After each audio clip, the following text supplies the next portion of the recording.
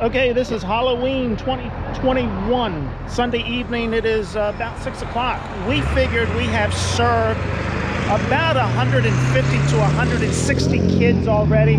We're going till 7 o'clock with this, so we're a little bit halfway through. It's been a successful night for us. So you can't see it on this camera, but north of here is a second location, the American Legion. There's cars parked on the side of the road up there.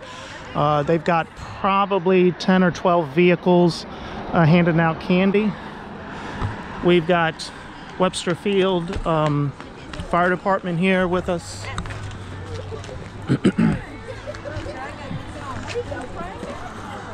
And there we go. Trunk or treat, 5 to 7. We've got cars lined up on the side here. And we've got 1, 2, 3, 4, 5, 6. We've got 7 different vehicles here handing out candy.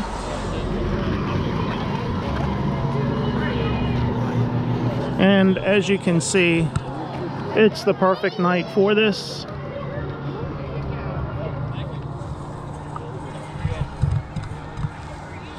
We've got one spot open, one person that had a last-minute emergency that could not make it tonight.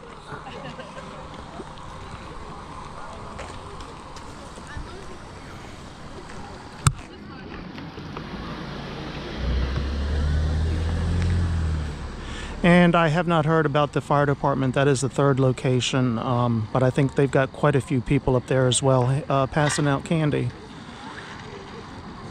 So yeah, it's been a very successful evening. Here we've got some people coming in on the back of a pickup truck. That's the way we do it in Ridge.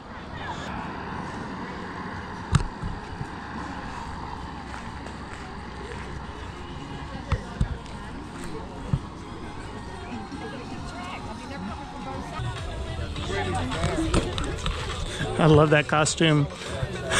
Looks like he's being held.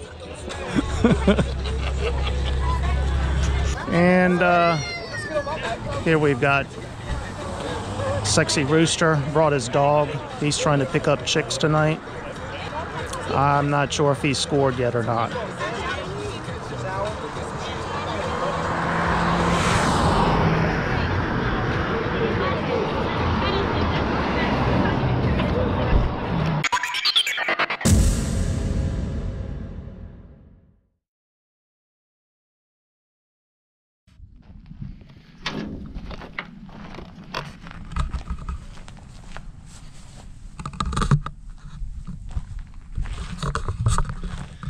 Okay, I went to my local fertilizer chemical / seed dealer this morning. I've got some wheat seed here that I will be planting next week after we harvest soybeans. But this is some things that I've learned this morning. Oh my gosh, the price of fertilizer, it has almost doubled since the spring. So for instance, urea is now, I think they said $840 per ton, and it was only about $420, I think, in the spring.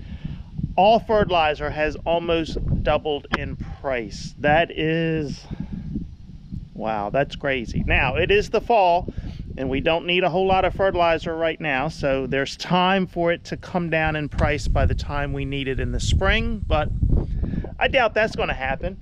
And the other thing I found out, glyphosate, I still cannot get it. I'm not sure if I mentioned it back in August, but when I was there in late July, early August to get some glyphosate to spray over top of some soybeans, I could not get any in 30-gallon drums. That's the way I normally buy it. All they had available was 2.5-gallon containers.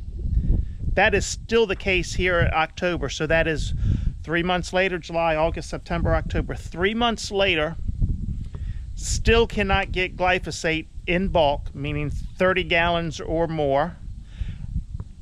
We can only get it right now in 2.5-gallon containers. Of course, that is double the price of the 30-gallon containers as far as a per gallon price. $25 a gallon, I think, is what this was. I was paying, I think, $12 a gallon in the 30-gallon drums. And even worse than that, he's not sure, the dealer is not sure when he can get any more in. He has been calling around. No supplier is promising anything at this point on delivery, whether it's in December or in February or March of next year. They're not guaranteeing anything. They're not guaranteeing a price. He is trying to get it, but he just cannot get it. And 2.5 gallons is in limited supply right now. So I think once he's sold out of 2.5, that's it. Yeah, let's go Brandon. That's all I can say is, let's go Brandon. Yes. All right, I guess I'll put the forks on the skid steer and take this wheat off, put it in the barn.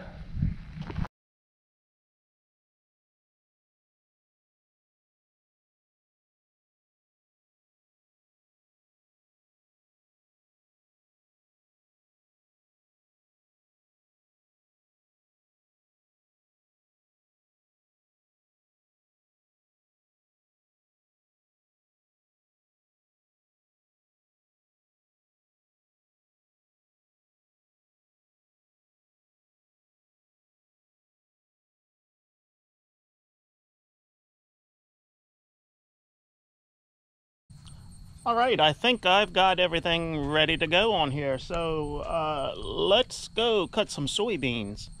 The sun isn't quite coming out the way I need it to, but I'm going to give it a shot anyhow and see how it goes. I got to try it just to satisfy myself, to see if they're ready to go or not. So I'm going to do it.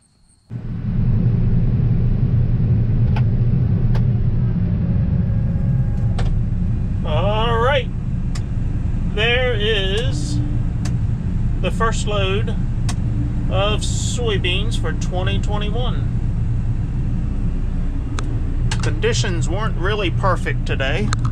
You can see the clouds in the sky, the sun. That's kind of the way the sun has been all afternoon, but they cut okay. And I was getting them out of the pods. That wasn't the issue. It's just that they've got a little bit of moisture in them. I'm checking them at 15.5%. It's more than I'd like to have, but I want to no-till some wheat in these fields, so I've got to get these soybeans out of here. If that sun would just come out, they would drop a point in moisture, 1.5 points, you know, in an hour, but sun's just not doing it, and there is a chance of rain tomorrow afternoon. I'm not even sure if we'll be able to cut any soybeans before the rain comes in.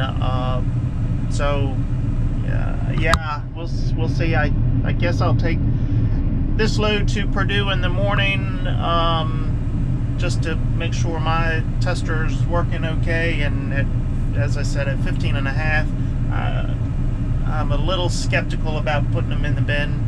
I would probably be okay with blowing some air on them, but anyway, I've got to haul soybeans anyway, so I will take these to Purdue. And you know, it's Friday evening. It is 5 o'clock. That means it's adult beverage time, but first I've got to get the blower and blow all this dust off of the combine in case it is going to rain before I'm able to get this in the barn tomorrow. So that's all from the field, and I'm going to say see ya.